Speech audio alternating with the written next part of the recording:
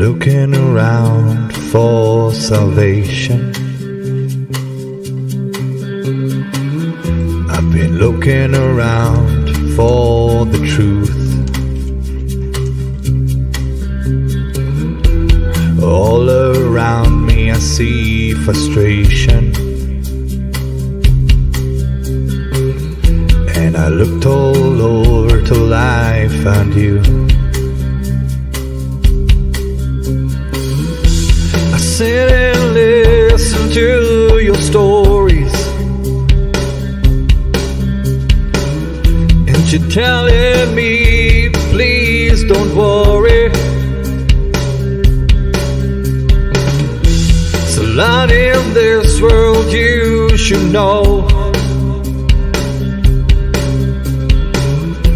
and love in life is where you should go.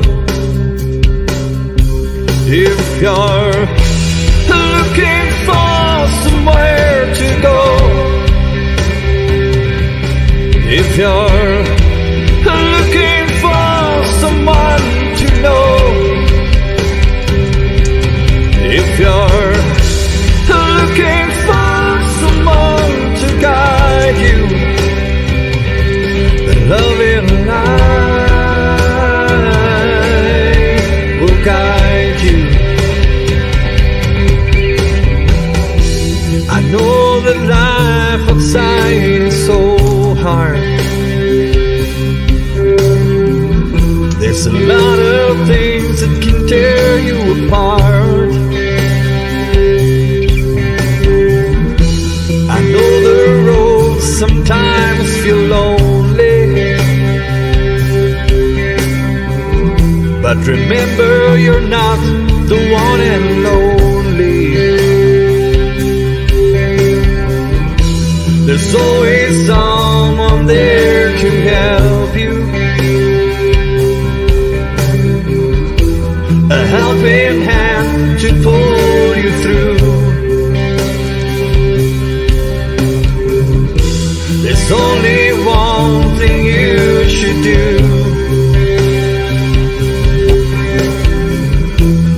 take my hand and join the Love and Life crew.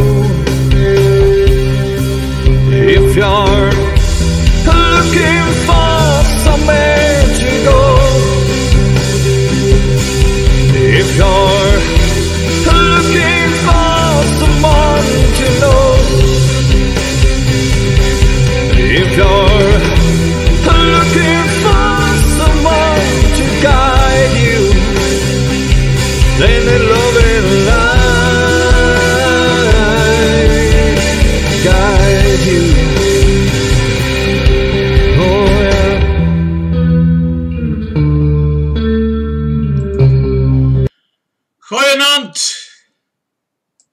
Goeienaand, good evening, fellow South Africans and citizens of the world.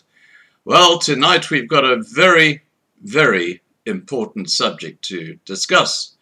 Tonight we look at the sharp end of a dysfunctional government. South Africa today is a failed state, thanks to a bunch of stupid, ego-driven, corrupt and self-serving ANC members of parliament. Yes, I call a spade a spade. President Ramaphosa has still not stepped down, despite a report finding that he has brought the government's top position into disrepute. The minister I call the Hlaudi Motsoeneng of the ANC, that moron Becky Cele, epitomizes what I'm talking about. Let's look at a few short video clips featuring this idiot, the police minister. Here we go. Good morning, officers! Good morning! Aye. Who's that? Who's that? Stop that! Tomorrow, starting from yesterday, today, tomorrow and after,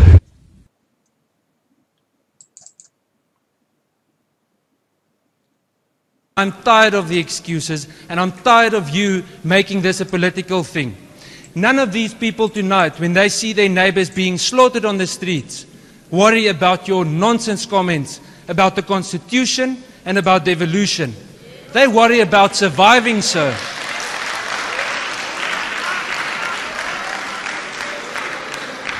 And I would like to end off with this. I want to graciously invite you to come and patrol without a bodyguard, without a grand car, in normal clothes with this community tonight, to get the sewage on your shoes that they patrol through. You have a problem, Mr. Minister, because you are removed from reality that the rest of us face. But the minister hit back. And I'm not going to take any nonsense of somebody who regards me as a garden boy today, because you regard me as a garden boy. You come here, shut up! Shut up! Shut up! I sat here, I listened to you. I sat here, I listened to you talking nonsense. Listen, it's your time to listen. Sit down and listen, young man. Cele says he's not. All right, I think you get the idea. What an idiot. Anyway, a few weeks ago, a young woman, Patricia Mashale, who played an important role in the South African police service, blew the whistle on nepotism and irregular appointments taking place in the South African police service. Since then, nothing has happened about these serious allegations, but there has been more than one attempt on her life by hitmen who appear to be working with or for the South African police service, believe it or not. I'll get my very brave guest, Patricia Mashale, on. Here we go.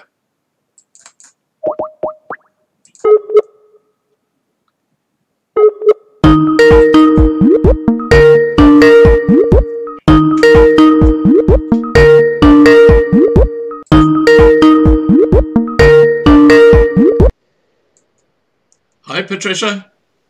Hi, Scott. How are you? I'm good, and you? Excellent. Oh, you got your camera to work? Yeah, no, I'm on my laptop. Ah, that's even better. That's perfect. Yes. Yes. All right. Now, before we get into tonight's topic, I think just by way of background, would you like us to tell everybody watching a bit about your background growing up in South Africa and what led you to join the South African Police Service? Yes, definitely, Scott. Over to you. Yes. I was born in August 1974 in a township in Bloemfontein called Heidedal. So when I was born, my father died when I was about 7 months old. He was set alight by his employer. Oh no! And yeah, he was his employer poured petrol on him, and he set him alight. So I was, yeah, like I say, we were 3 children. I was about 7 months old. My sister was 2, and my older brother was 5 years old. So we were left with my mom. She was like 21 age at the time, and she was unemployed because my father was the breadwinner. So yes, from there on, she was now unemployed with these 3 young children, and she had to go and look for a job herself. I don't remember much about those years when I was still growing up. All I remember is from the time when I was about 5 years going to school and so. And all I can remember is my mom had been the single mother for all those years. And life was actually very hard, Scott. We didn't have any luxuries and so. And all I ever wanted to do is to see myself completing my matric and go and have a job and so. And when I was in grade 10, standard 8, I had to drop out of school because by that time I had a problem with my eyesight. So my mother couldn't afford to buy me glasses. So what happened then, I was always from primary school. I was a very bright student, A student, and I did very well at school. So from grade 10, my marks started to deteriorate because of the fact that my eyesight, I couldn't see, and my mom couldn't afford to buy me glasses. So I dropped out of school, promising myself that as soon as I have got a job and have enough money to buy myself glasses, I will go back to school and complete my schooling. So yes, I indeed found a job at a local hospital, and I worked there for about, it was from 1990. I worked there until 1995. But unfortunately, in 1991, I fell pregnant and I had a little girl, so I couldn't go back to school immediately. But my mom was very supportive, and she helped me actually to raise my daughter. And then in 1995, after talking to my mom, I decided that it was the time for me to go back to school to go and complete my matric. And then I resigned at work, and then I went to look for school. So I started again my grade 10 in 1995, January. And then unfortunately, the same year, October of 1995, my mom died in a hit and run accident. So I was back to square one. I didn't have someone to sustain me financially. And by that time, I also had my three little brothers, half brothers. And my mom was the breadwinner in the house. And so I had to make another tough choice again. Do I drop out of school again, or to go and look for work, or what do I do? Which way do I go? So I decided to go back to where I worked before at a hospital, and I asked them for a part-time job.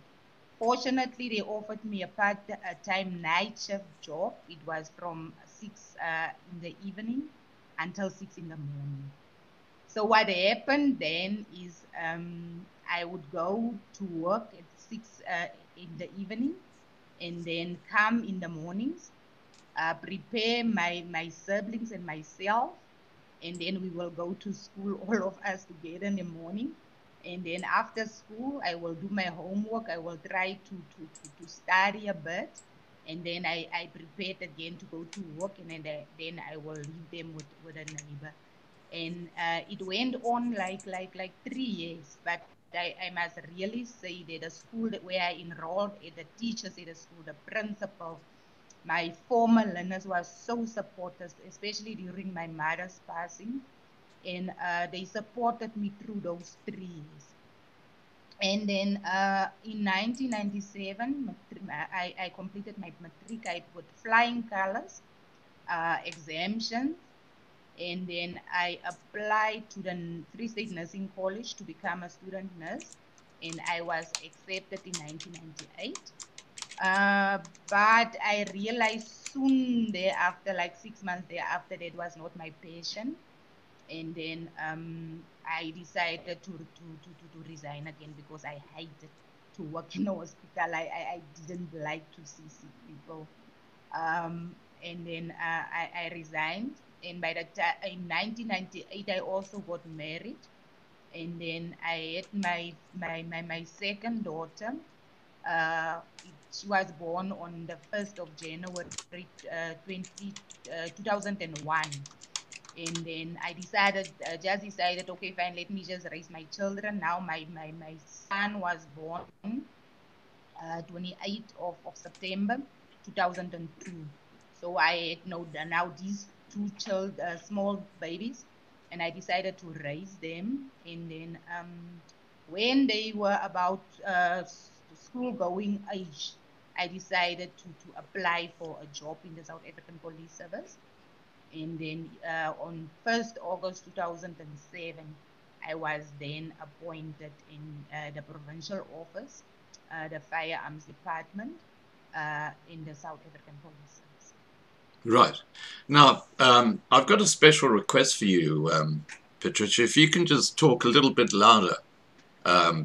People are finding you a little bit quiet, but that's okay. If you can just talk a bit louder. Now, let's get on to your time in the South African Police Service.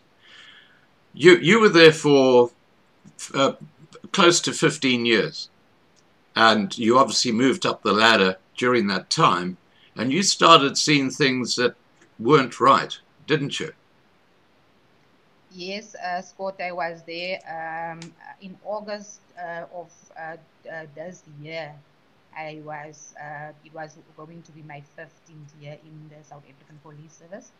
I wouldn't say I climbed the ladder. I was in the same rank for all those years, because in the South African Police Service, I've noticed that if you outspoken about wrong things, you will never progress. You will not progress. They will make sure you don't progress. So I didn't progress. I was staying in the same rank for all those years.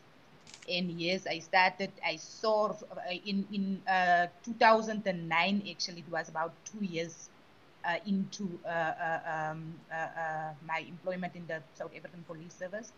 I started to see that things are being done differently. I started to see a lot of wrongdoing. I started to see corruption, and I decided to report it. So I started to blow the whistle on corruption in the South African Police Service actually from 2009, and it was 2 years I started to work in the South African Police Service. Right. Now, if once again, if you can just talk loud, almost shout, just sort of, because people are saying that they find it hard to hear what you're saying. Okay, so let's just focus on blowing the whistle. When you actually go to someone and say, "Hey, I saw this happening. It's wrong. They shouldn't be doing that." What sort of response do you get from the senior officer who you reported to? What do they say? You know what? Most of the time when you report to the senior officers, they don't want to get involved. They don't want to get implicated. You are being labeled. You are being. I remember there's other senior officers when I reported wrongdoing to me. He told me to mind my own business. And I told him, I say, it's very difficult for me to mind my own business when I see people doing, especially in the government and in my workplace, because this is also my workplace. So it's difficult for me to mind my own business. I will only mind my own business when someone is doing something wrong at his own house. But at my workplace, I'm not going to allow someone to do something wrong in front of me. I will report it. So just to summarize what you've said so far, you never progressed at all in the South African Police Service because they probably saw you as a threat. Am I correct in suggesting that? You are absolutely correct. They did see me as a threat, and I think that they told themselves that if I would progress, then I'm going to be a bigger problem to them. Right. All right. Well, let's look at the retaliation of those that you blew the whistle on. And there were several people, and I think a lot of that had to do with people who were wrongly appointed in senior positions in the South African Police Service. Do you want to take us through some examples of that and the retaliation? Yes.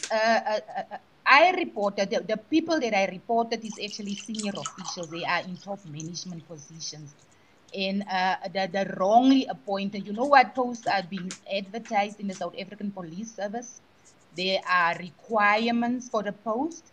Like the person who are being appointed in that post must have the qualifications, the skills, and most of all, the competency to perform that functions. And in the South African Police Service, you are not being appointed based on your competencies. You are not being appointed based on your skills, your experience, You are being appointed based on who you know, on who you are and who you know. Right. And what's the most senior position you know of that someone's got right now in the South African Police Service where they've just got that position because they know the right person? The most senior position that I can talk about, someone right now, recently, have been appointed from a brigadier to a major general. And that person doesn't have the competency, that person doesn't have the experience, that person doesn't have the skill. And that one is a fact. I know about it. And she was appointed about 2 months ago in that position. And that is because of who she knows, not what she knows. And are you able to name that person? Yes, I can name her. What is her name? I'm able to name her. Her name, I was working actually under her. She was the provincial head of visible policing.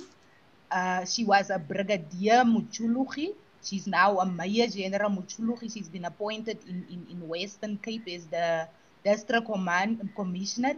And I can say I saw that lady's performance assessment. That lady is not a career police officer. She was never a career police officer in her life. She was appointed in 2011 as a brigadier into the South African Police Service, and she was appointed as a communication officer. I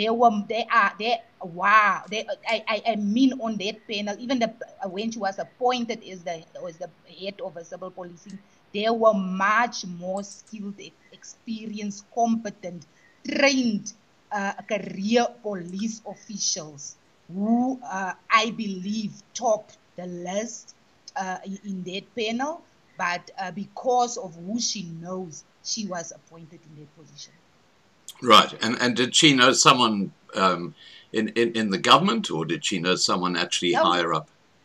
She knows someone in the police, higher up in the police. Right. Okay. So what you're saying is at the top levels of the South African Police Service, very senior members of the police service are appointing people who haven't got a clue what they're doing into very senior roles because of their relationship, friendship, maybe nepotism or a family member. This is what's taking place right at the top of the South African Police Service. Am I correct in saying that? You are absolutely correct. Right. And can you give us some other examples of senior people who've been appointed that way? I can give you a few other examples. When the former acting national commissioner, Patlani, the one who was recently arrested, he just appointed people, he just promoted people on posts that were never advertised, regardless of the fact that the person actually have the experience or the skills in that post.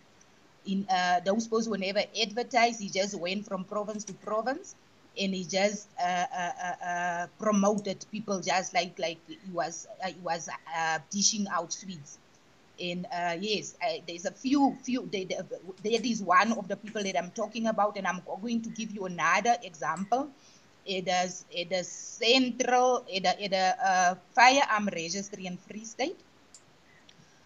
There's recently also someone. This person was a station commander all the years, and because of his relation with the provincial commissioner, he was taken to the firearms department where I was working, and we knew already, even before he was taken there, that they were going to take him there, and because the post was upgraded to a brigadier post, and we knew that he was going to be appointed.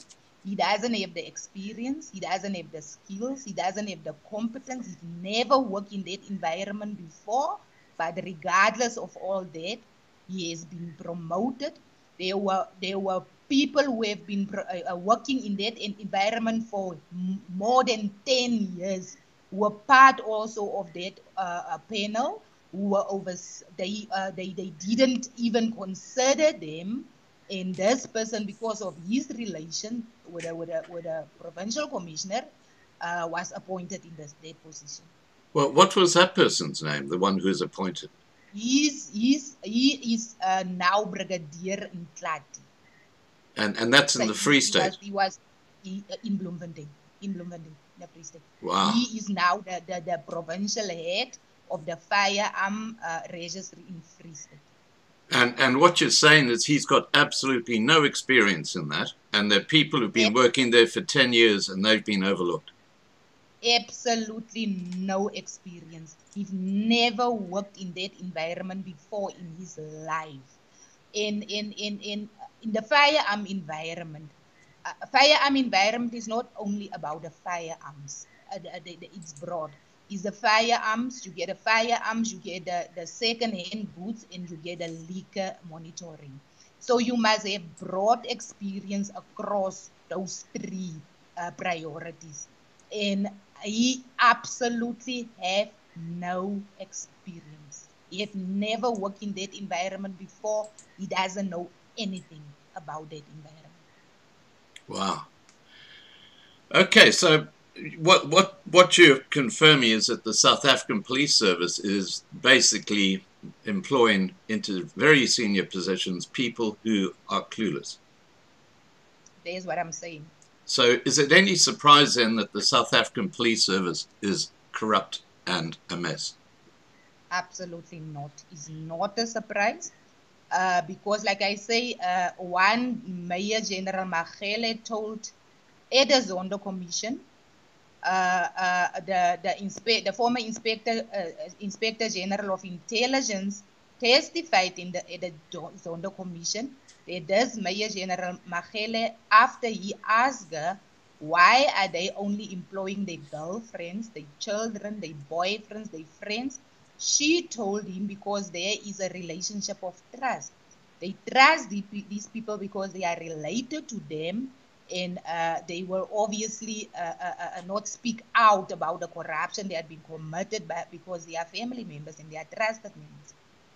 Right. Now, I remember reading a couple of weeks ago where you actually talked about, I think there was a woman who was a citizen from another country who was appointed in a senior role in the South African Police Service. Do you want to give us a bit of background to that? Yes, this woman also she is the Divisional Commissioner of Human Resource Management in the South African Police Service. She is Lieutenant General Dineo Nsia. I made the allegations because I had a proof that this woman was not born in South Africa. And then there was an IPAD investigation, or could I say there was an IPAD cover-up, because it was not an investigation. The first report, when they submitted the first report, they said this woman alleges that she was born in Welkom. Then come IPAD's first preliminary report to say this woman was actually born in Matatiele. And then when I went public on TV to contest that report, then they come with another report and now alleged in this report that this woman was born in Welkom now. But they said there was a thorough investigation. They spent 150,000 rand to go to family and friends and ex-husbands to get statements to who was present at her birth, and that's not what I wanted. What I wanted was simple, Scott. If you are born in a certain country, there must be a birth certificate, unabridged birth certificate with the particulars of your parents. And you must have a immunization card, because babies are taken to clinics to get the vaccines and stuff. So I still have my birth certificate. I still have my immunization card. If you can go to the hospital where I was born, they will still give you the records that Patricia was born on this day at 11:30 in the morning. There's the kind of records that I wanted, and there's the kind of records that they can't give to me. If the school where you went to when you were enrolled, when you started school, there must be records of their school. Now they started this lady's school career at standard 6 at grade 8. This lady was not she was not planted. She was born like a human being. So she must have a birth certificate. There must be a place of birth, a hospital where she was born. She must have a humanization card. She must have been enrolled in a primary school. And then in their report, there's even contradictions in the report where they say that 2 schools where this lady alleges to went to, that both 2 schools refute that claim to say she was never a learner at that school. But then somewhere down in the report, they say now they got a matric certificate from one of the schools. So that report is so full of gaps and holes and contradictions. IPET is compromised because IPET is reporting to the minister himself. I will only believe that lady was born in South Africa when there is an independent investigation by maybe a retired judge or independent people. And if they can provide me with all those simple things that everyone in South Africa is supposed to have, and not statements of neighbors and ex-husbands and whoever else, that does not prove that that lady was born in. I want the simple things, just the birth certificate, humanization card, where did she go to school, and in which hospital was she born. That's all. Right. Now, just to be clear, IPID is the Independent Police Investigative Directorate. Is that right? Yes, that's right. Okay. Now, I know of a case where a fellow in near Port St. John's was attacked by members of the police, and a report was sent to IPID about this, and a year later, nothing had been done about it. Did you have much experience with IPID? What did you think of the way they operated? You know what? IPID, like I said, IPID is compromised. The last time I trusted IPID, it was when Robert McBride was the head of IPID. Since Robert McBride was removed from IPID, IPID have become very compromised. You cannot have a situation like what I experienced, where IPID have to report to the minister, but then the head of IPID discuss the appointment of the national commissioner with the minister. Because before Fanny Masimola was appointed as the national commissioner, the executive head of IPID already alerted us that Fanny Masimola was going to be appointed. So how does it work? Because IPID is supposed to be independent from the police. IPID is supposed to be independent. Yes, they report to the minister, but how come they discuss the appointment of the national commissioner with the minister? So IPID is compromised. That's why I don't trust IPID's investigations, because everything they do, they are doing in conjunction with the minister. The minister tell them what to do. The minister tell them what the outcome of an investigation should be. So unless IPID get their own independency with people who are reliable, who are not compromised, then I will also start believing in IPID again. But since Robert McBride was removed from IPID, IPID is not what it's supposed to be. Okay, a couple of questions related to that. Firstly, why was Robert McBride removed from IPID? In my opinion, Robert McBride was removed from IPID because he didn't dance to the tune of the minister. Okay, so you what you're saying is that Mr. Sele, who calls himself a garden boy, by the way, is basically interfering with IPID and the way it works. That's what I'm saying. Okay. And yeah, you say his father was a garden boy and his mother was a kitchen girl, but I think he was. There's a song, there's a gospel song from Rebecca Malupe, He was just singing that day to Ian Cameron. So yeah. Yeah. Now, okay, let's get back to those people that you blew the whistle on. Have they retaliated in any way against you personally? You, Scott, they retaliated. They came after me with the resources of the South African Police Services. You know what? With everything that they have, remember, I don't have resources. I don't have the kind of resources that they have. Even if I was still they are in top positions, they can do whatever with the resources. So they use the resources of the South African Police Service to harass me, to retaliate against me. They opened criminal cases against me. Currently now I'm facing a few criminal cases of harassment against the police. I'm being prosecuted for harassing the police. Wow. Okay, and who are the people who brought these charges against you? The person who brought the charges against me is one of the people that I implicated in the corruption that I reported to the former National Commissioner, and he is the provincial commissioner of policing in Free State, deputy provincial commissioner of policing in Free State, and he is you will probably, after I name it again tomorrow, there is another charge going to be open of harassment against me. He is Mayor General Isia. Wow. Okay. And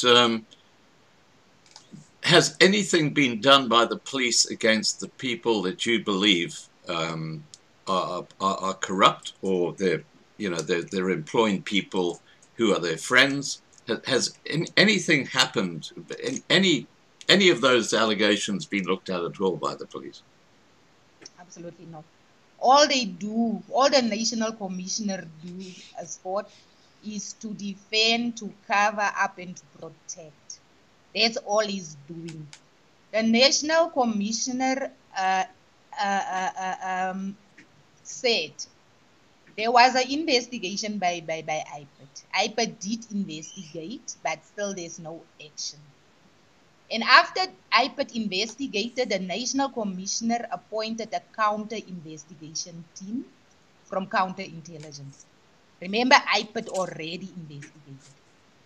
After IPID's investigation, a counterintelligence team was investigated to look, actually to monitor me, to censor me, to see who is the sources of my information. That's what they were looking for. And then afterwards, the National Commissioner sent the Provincial Commissioner of I think it was Mpumalanga, to me to come and say she must now investigate again. And I declined. I say, but how? If IPID is still busy. By that time, IPID was still busy investigating. I said he already appointed a counter-investigation team, and now he's appointing two provincial commissioners to come and investigate while IPID is already investigated. So that shows that this National Commissioner doesn't even know the regulations. He doesn't know the processes, because the police cannot come and investigate where IPID already investigated or where there is already an active investigation by IPID. IPID cannot give their investigation back to the police. That cannot happen. The police cannot investigate the police. And that's why I declined. When he sent these two provincial commissioners to me, I said, what are they coming to investigate? Because IPID is already busy investigating. And he also claimed now his counter-intelligence investigation team, I'm still waiting for that report to come out. I know the investigation is finalized. I also know the person who investigated was instructed to amend a report. And I also know that she's facing departmental charges because she didn't want to amend the report. I know all that. And there is a situation whenever they have to investigate all those allegations that I made against the police. Remember, Scott, I'm talking about people's names here. they say is defamatory. I'm talking about people's reputations here. And all they do is obtaining protection orders against me. All they do is opening criminal harassment cases against me. Why don't they just do a civil litigation? Why they don't just sue me so that I can go and prove my allegations in court? That's what I want. Now they are charging me criminally. They are obtaining protection orders. As long as they do that, Scott, I'm not going to stop. Protection orders or not protection orders, criminal charges or not, unless they sue me so that I can go and prove my allegations in court. I'm not going to stop. Yeah. Now look, from what I've heard, there are now a couple of groups of, well, we call them hitmen, who are out to try and take you out, aren't they? Yes. There are, about 3 weeks ago, Scott, I was followed by a black Ford Ranger. I was not, let me not say follow, they chased us. They chased us, and you could see that they wanted to get next to our car. And if it wasn't for my son-in-law, who remained so calm and handled the situation and managed to evade them, both of us would have been shot. And because afterwards I heard that same black Ford Ranger without the number plate was involved in the heat against the member of the, I think it's the Department of Home Affairs, who blew the whistle on the corruption of Home Affairs. So yes, I'm being followed on a daily basis wherever I go. I'm still being followed. I'm being monitored, and the moment they get a chance, they're going to take me out. Wow. Now, you've obviously reported this, what's happening to the police. Have they done anything at all about this, given you any protection at all? Scott, this was reported to the Portfolio Committee of Police. I was in the Portfolio Committee meeting to present. Okay, let me start it from the beginning. It was reported on behalf of me by Mrs. Mary Das to the Portfolio Committee of Police. Remember, I was in hiding. I didn't have any internet facilities. I couldn't write letters to them. So Mary Das did everything on my behalf. The Portfolio Committee issued an instruction to the Provincial Commissioner to do the threat assessment. Let me be clear. On the letter of the Portfolio Committee, they said a threat assessment must be done. So there's a difference between a threat assessment and a risk assessment. So Warrant Officer Maasdorp from Counterintelligence here in Bloemfontein was appointed to do the threat assessment.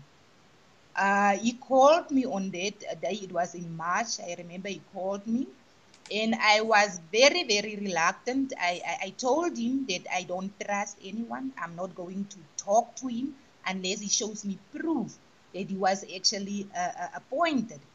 And then he sent me the letter, the instruction of the Portfolio Committee. He sent me his appointment letter. So we did everything virtually. I sent all the information that I have. I sent it to him virtually because there was already a rush to meet with him. And he also indicated that it was not a good idea that we meet because I was already in hiding.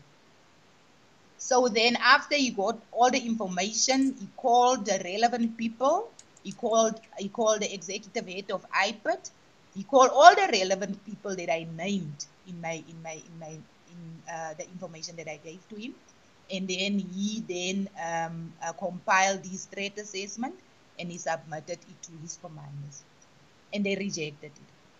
The reason why they rejected it is because it did implicate the provincial management of SAPS in Free State.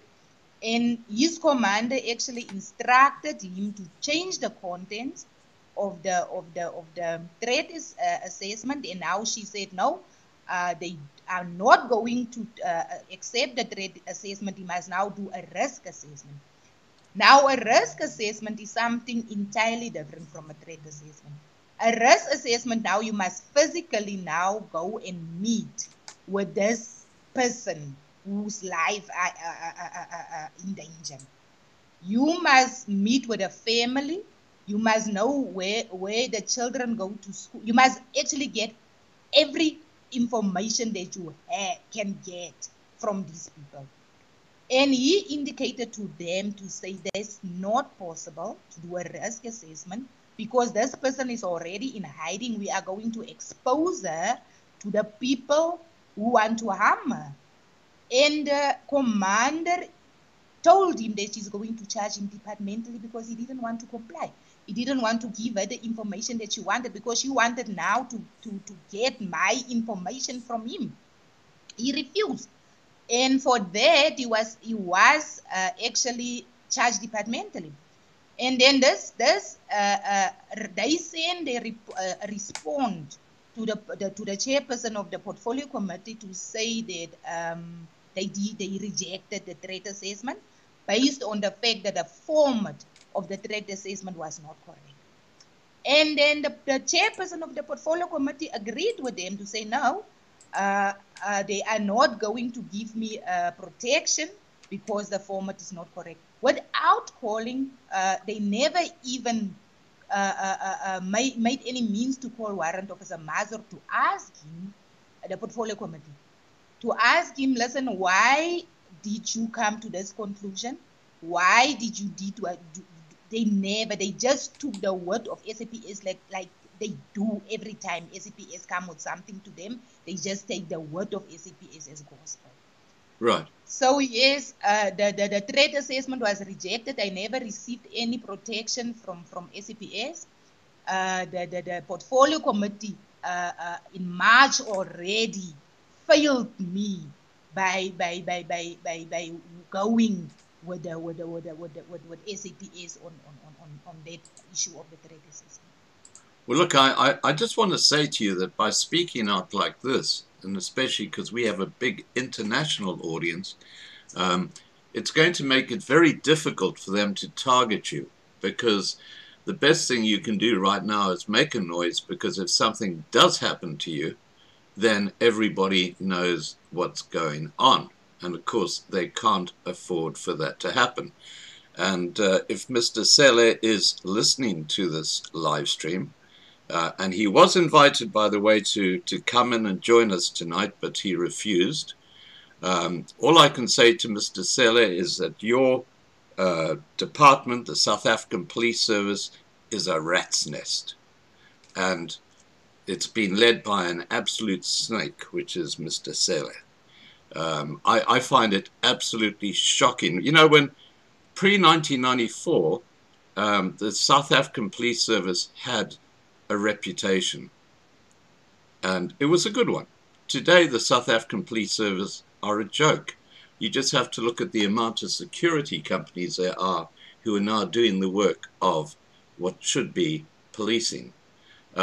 What are your thoughts about what has happened to the South African Police Service under Mr. Sele? Under Becky Cele. Yes. Remember, I also implicated Becky Cele in corruption. Because Becky Cele is complicit to this corruption that is happening in SAPS. Under Becky Cele, you know what, Scott, if I could get an opportunity to write to the International Criminal Court, I would like Becky Cele to be charged for genocide and for crimes against humanity. Because under Becky Cele, crime have reached the highest level ever. Yeah. People are being murdered on a daily basis. Women are being raped. Even tourists, people who are coming from to have their holidays in South Africa, are being robbed and murdered. And Becky Cele, I call him a minister of condolences. All he do is go to the slain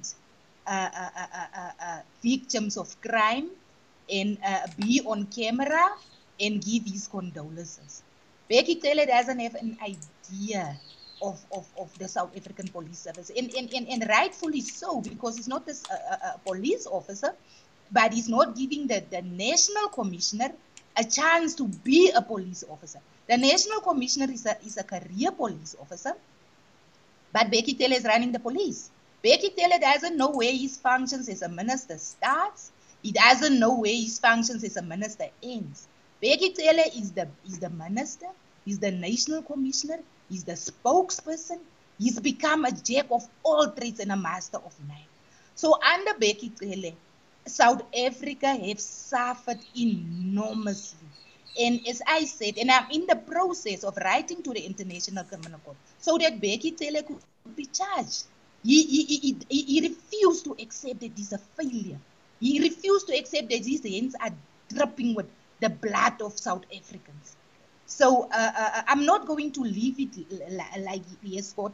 And seeing that I'm on international TV and I'm being watched internationally, I would urge people, I want people to assist me to bring these charges against Becky Taylor at an international criminal court. Right. Now, just talking about the process, you've also been dealing with the DPP in South Africa. Now, how have you found their performance? Oh, Scott, you know what? When I was at court recently, DPP is in cahoots with the South African Police Service. That one I'm going to add. And I'm talking now about a family. I'm talking about the chief public prosecutor is the husband. The senior prosecutor is the wife. And they are in cahoots with the management of the South African Police Service. You know what, Scott, you open a docket at the police, like my docket. Let me say how my docket was handled. I opened a docket against Major General Isia at the Park Road Police Station. Major General Isia is the suspect. Now, Major General Isia went to the Park Road Police Station. He took their docket. He appointed detective, and he went with the docket to the DPP. And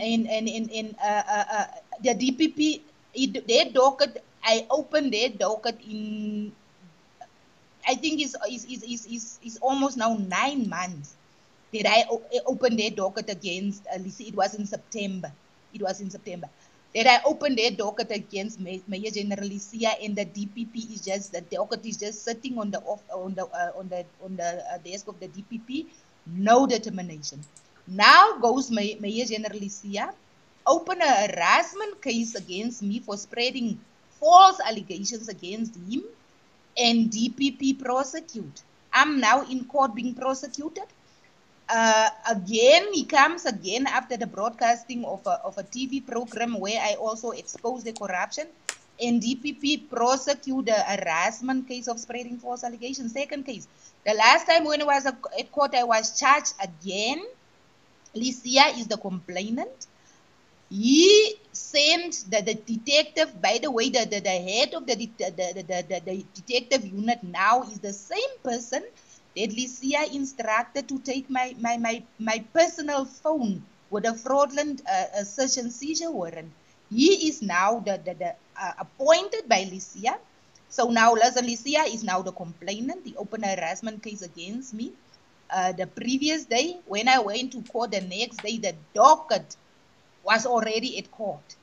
It was not even on the court roll yet. The docket was already at court. They already spoke with the DPP. And I was charged again for harassment, for spreading false allegations against Lisia. And on that day, I just decided that, you know what, Scott, they can bring all the cases that they want against me. I can defend myself. I have proof of everything that I'm saying. But I want a fair trial. I don't say don't open cases against me, don't drag me to court, but give me at least a fair trial. And I asked the magistrate that day to address the court. The magistrate gave me an opportunity to address the court. I told the magistrate, I say, there's another case brought against me, whereby the DPP is prosecuting me again. So yes, let the cases proceed. I don't have a problem, but give me a fair trial. All I'm requesting the court now, I have a problem with the DPP. Can the DPP be replaced and independent DPP be brought from another province? And you know what? The judge granted my request, the magistrate. The magistrate even say, you know what? I will even remove myself. Let us do it like this. I'm going to remove the entire Free State prosecution team and the magistrate. I'm going to request that another prosecution team from another province and a magistrate must be appointed. And I'm happy with that because now I will be able to get a fair trial. I will be able to present my evidence that I have in court. And yes, these false allegations will be tested in court. Yeah. Now just getting back to what you were saying earlier with the rising crime level, for people who are from outside South Africa, I think all South Africans know this to be fact, but right now there is someone in South Africa statistically being murdered and several women right now being raped. That's how bad it is in South Africa right now. And this is all happening under the watch of Police Minister Bekesele, the guy who wears a gangster hat and the guy who I played at the very start of this live stream. Now, we've talked about the role of IPID, we've talked about the role of the DPP. Just with the DPP, you talked about a husband and wife team who are in very senior positions. Is that Major General Lesia, who's the husband? No. The husband is the husband and the wife team. A DPP is Mr. and Mrs. Mashale. Okay. That is the husband. The yes. And there's a lot of people. Believe me, when I was at court the last time, a few prosecutors told me, they say, you know what? We are so thrilled of what you did, of what happened, because the stories we can tell about these two people. But we are now in the process. We already wrote a letter to Shamila Batoy so that Mr. and Mrs. Mashale can be investigated. Right. Okay. So Major General Lesia, is he also DPP or is he one of the provincial? No. Major General Lesia is the Deputy Provincial Commissioner. Right, in the Free State. Yeah, Yes. Okay, got it. Right, okay.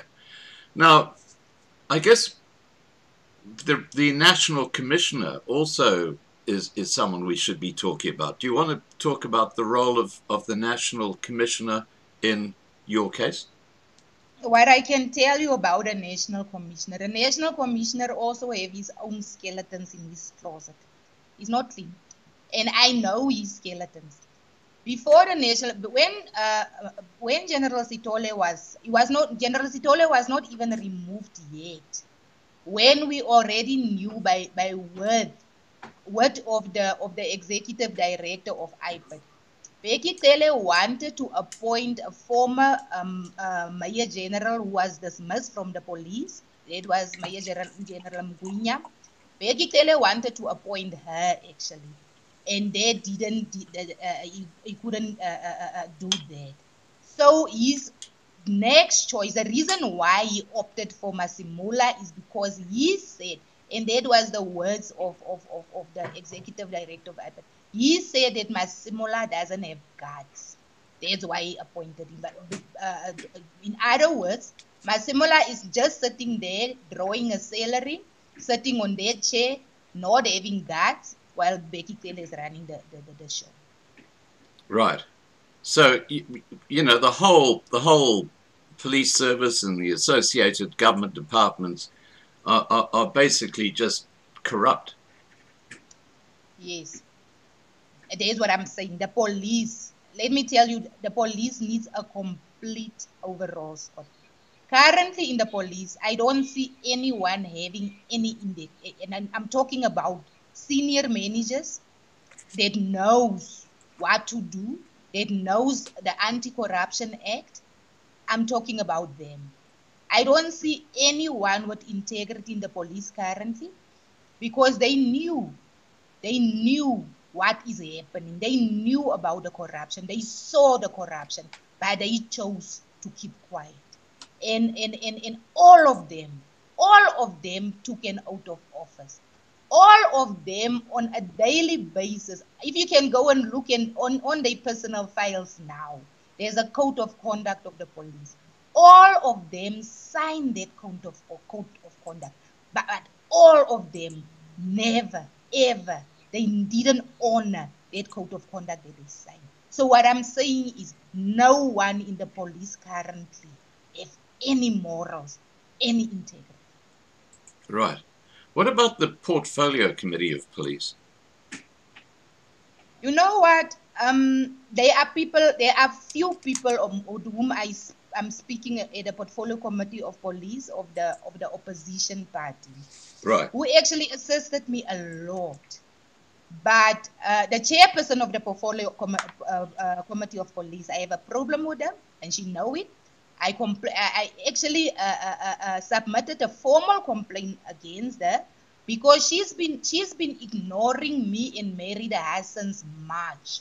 You know, when she only was also active, we've been writing numerous letters since March. She only acted after I went public with all the information. And then she invited me and Mary the Haas to come and address the Portfolio Committee. We never requested to address the Portfolio Committee. She invited us. We still have the invites from her. And then when we eventually had to present, she told us that we should have submitted a petition. So tell me, Scott, how do you invite someone to come and present, and then when that person is eventually there, you tell that person that, okay, fine, I will give you a chance to present, but you will not get an opportunity to ask questions. You will not get an opportunity to respond. And you should have submitted a petition, which anyway was submitted. And first they denied, they never got that petition, and then they say no, they did get a petition. It was not in the correct format. At first they said they never received the petition, and then now they come and say you must present, and the police will make a presentation. Only the police will get an opportunity to ask questions or to respond on questions. So what did she want us to do in that committee? What was the use for us to be there just to go and listen to the lies of the police and not be given an opportunity to respond to the police? Right. Now, you mentioned an opposition member of that Portfolio Committee. Was that the Democratic Alliance, or was it the Freedom Front Plus? Yes, I have two. I have two from the EFF, and then the Democratic Alliance, and then the IEC. So those are the persons whom I have communicated on a regular basis, who are always outnumbered when it comes to decision making, because you know most the governing party is the majority voice in these portfolio committees. So yes, they actually wanted to do the right thing. They assisted me, really, they did, and they were outnumbered again. Wow. And what do they say about your safety? Because obviously, if you've got people running around in cars after you, wanting to take you out, I mean, that's not a very sound position, is it? You know what? I actually thought that we are going to address the issue of my safety, because it was a priority. It was not addressed at all. It was not addressed at all. They told us that they will give us another day. I know the parliament is going in recess until February, man. So they are going on a holiday with their families. They are going to enjoy with their families. And they told me that I must wait for another date. So I must, if I'm still alive by February next year, it's not a problem. Yeah. And just again, for the international audience, what you're hearing about here is what's called cadre deployment. In other words, what happens is you've got a police minister who comes into the position, head of police, I'm talking about Bekesele, and he starts employing all his mates, and they employ their mates, all in very, very senior positions. They don't have any experience, they don't know what they're doing, and they're totally incompetent. So when you spread that model across every department, government department in South Africa, including state-owned enterprises, you can see why the country is in such a mess. And of course, that applies in municipalities as well. Is there anything you'd like to talk about when it comes to cadre deployment, Patricia? Your squad cadre deployment was the beginning of the end of our beautiful country. We are in this situation. The country is in this situation because of cadre employment. You know what? In South Africa, when you 35 years and older, you don't find a job anymore. I mean, at 35 years, you are at the peak of your life. It's only when you start to get responsibilities, you get married, you have children, and so you don't get a job because the requirements, especially in the government, the age requirements is from 18 to 35 years old. So after 35 years, you have 25 years of your life.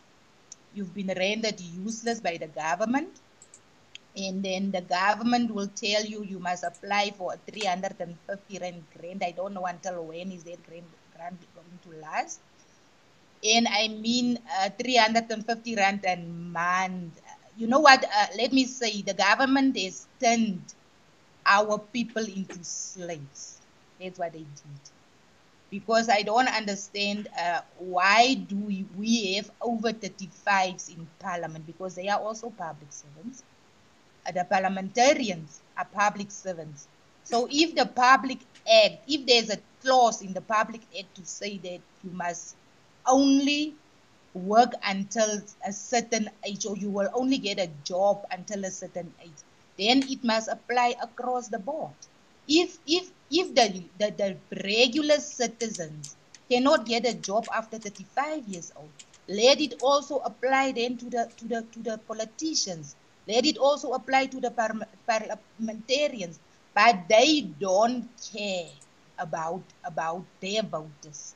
They don't care about the taxpayers, because these people are the people who actually pay for their salaries. No one have to beg anyone for anything in South Africa, because this is the taxpayers' money. The ministers, the president, the politicians, they must serve the people because the people are paying them to serve. No one must beg anyone for anything in South Africa, but the roles have been reversed to such a point that this democracy only applies to the politicians and the family, the friends in the elite. Generally, the general population of South Africa doesn't know. They don't know what democracy is looking like. Yeah. Now, just talking about the politicians, have you had any contact at all with the outgoing president, Ramaphosa? And I'm saying outgoing because I think he's got a huge amount of problems on his shoulders right now. But have you had any contact with him regarding this, or his department? I wrote to his office, straight to his office on several occasions. I got a response from his PA. And he kept on referring me back to Becky Tele until I responded to him that he can't keep on referring me back to someone that are also implicated. And the proof is there. I provided them with the proof. And since I wrote that to him, I never got any response from the office of the president. All right. So what you're saying is that Ramaphosa is basically kowtowing to the corrupt ministers. So he's part of the problem. Yes, he's definitely part of the problem, because I mean, after the release of the Zondo Commission, especially in terms of the protection of whistleblowers, I believe the president, is being the president of the country, have the powers to. He could have made an immediate determination on the protection of all whistleblowers, but he just passed the ball to the Minister of Justice, who's going to sit with that ball for the next 3 years, and whistleblowers will be hunted and killed until then, and they don't care. They don't care. Yeah. So what would your message be to South Africans, and people across the world, regarding what you've discovered about this ANC government? You know what? Especially to South Africans, I want to tell them that if they didn't see what happened for the past almost 30 years, the kind of regression that we see in our country, if they don't love themselves, let them at least love their children. Because we as parents are not going to be in this world for very long. But we are going to leave our children here. And you know what, Scott, what keeps me awake at night and what keeps me going is that vision that I see of my children living in the next Zimbabwe, where they have to beg at robots for food, where they have to sleep under bridges. And that is what keeps me going, because I will not rest in my grave if I know that I had an opportunity to make a change. I had an opportunity to secure a better future for my children, and I didn't do it because of fear, because I'm afraid to speak out, because of whatever reasons. We simply don't have enough reasons anymore to not say no. I'm not going to take this anymore. We don't have reasons anymore, because the country, we empowered corruption because we kept quiet about corruption. So all I want to say to the world, if you don't care about yourself, at least care about the children that you brought in this world, and try to make a difference to the future that they are going to face when you're not around anymore. Right. Look, Patricia, I just want to say it's been quite an extraordinary live stream. I speak to a lot of people, and I think I could count on one hand the number of whistleblowers I've spoken to in the past few years. And I've got to say that I've never met someone who's basically been targeted by a corrupt system who is so brave. And I just want to say that I've been watching the side chat, and everybody is basically saying this woman is incredibly brave and we all stand by her. So I just want you to know that the more your message gets out there, the more support you're going to find. And I hope that the political parties outside, because the ANC is just a bunch of corruption, that's all it is. I mean, it's a mafia. But those political parties outside the ANC, if they can perhaps get their act together and start getting some of these ministers out, like Becca Cele, and getting someone in there who's got integrity and will do a proper job, I think South Africa could steer itself out of the shit that it's in right now. And I'm talking I'm talking how it is. This is not metaphorical. This is a fact. You just go to Durban and see what I'm talking about. Okay, Patricia, is there anything that I haven't covered that you'd like to talk about? Yes, Scott, the last thing that I just wanted to say to my president, I don't know for how long is he going to be the president, and to my government as a whole. You know what? I have an 11-year-old son, Scott, whose basic rights has been, in terms of the Bill of Rights, in terms of the Children's Act, my child's basic rights are being infringed grossly on a daily basis. My child's basic right is to be taken care of. Now, here I am in hiding, and my child doesn't have a mother. I'm alive, I'm not dead. My child does not have a mother to take care of me because of a system that refused to assist me so that I can be part of my child's life. He had to manage for almost let me say I've been in hiding since February this year. So he had to manage for the entire year without his mother. And I mean, in terms of in the Children's Act, that is a criminal offense. The government is committing a crime against my child. And in terms of the 16 days of activism against women and children, there's a crime also against me as a woman in terms of the GBV. The government is committing a gross, massive gender-based violence against me. Me being hunted by hitmen, and they know about it. So I just wanted to tell the government here, yes, I'm still going to open criminal cases against you for what you putting me and my children through. And I'm going to use the legislation that you put there to protect. And now you are the offenders in this matter. Yeah. Well, I've just looking at the side chat, it's just lit up, and they're all saying, you know, we're all there behind you.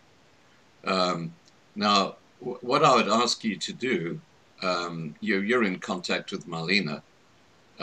If at any time you would like to go public on something, just call Marlena and we'll have a live stream, okay?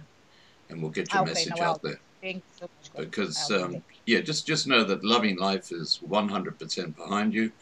I've been saying for years now that what's happening in the South African Police Service is a disgrace, and under Bekesele, it's just become a joke. It really has, and it's very sad. And yeah, congratulations on standing up, and I know the personal risks you're taking, and you know, as I said a moment ago, you're a very, very brave lady, and yeah, just keep in touch with us, and we will always be there for you as far as we can. I thank you so much, Scott, and thank you so much for giving me this platform. I'm very grateful. You're very, very welcome. Have a good evening, and yeah, God bless. Thank you. Thank you so much, Scott. You must also have a good evening. Yeah, thank you. Take care, Patricia. Bye. Okay. All right, guys, that's one heck of a brave lady, Patricia. And wow, you know, you wonder why South Africa's in a mess, and you've just seen why. I mean, this cuts across every single government department. The corruption, yeah, it's a mafia that's running South Africa. That's what it is. It's the only way I can describe it. Regardless, I'll be speaking to you guys again on Monday, and 8 p.m. Johannesburg time. Please have a great and safe weekend, and if you're in South Africa, every time load shedding hits, just remember who's behind it. It's the ANC cadres. All right, guys, take care, and here we'll wrap up with Op ons rots. Take care. And thanks to the mods for the great work that you've been doing on the side chat.